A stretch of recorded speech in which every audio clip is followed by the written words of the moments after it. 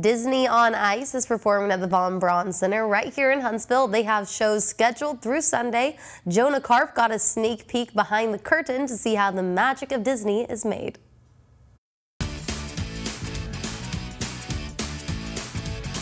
How long you been working for Disney on Ice? Well, I've been a pro skater for the last 13 years. I've been working for Disney on Ice for like maybe 10 years. Obviously, a lot of industries got hit hard with the pandemic. Of course. When you're an industry that's dependent on performing in front of a live audience, just how hard did these skaters get affected by the pandemic?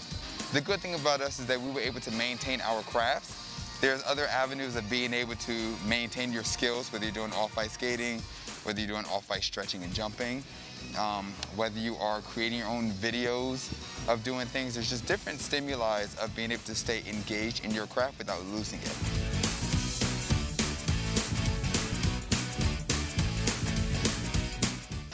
This is a prop. I didn't bring this from home, I promise.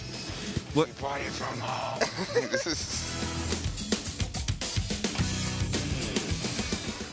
What's the training process like for these guys? Well, everyone here is an athlete. So a lot of our lifters and our pair skaters, of course, they do a lot of weightlifting. Why? Because they're lifting someone over their head. A lot of the ladies do a lot of strength training and core strengthening because in order to skate, you have to have a very strong core. So we do a lot of Pilates, we do a lot of weightlifting, we do a lot of agility training.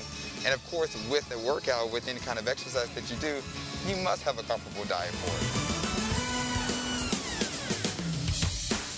Disney on Ice, here all weekend in Huntsville. He's Alex, he'll be hosting the event. I'm Jonah, saying so long. WZDX News.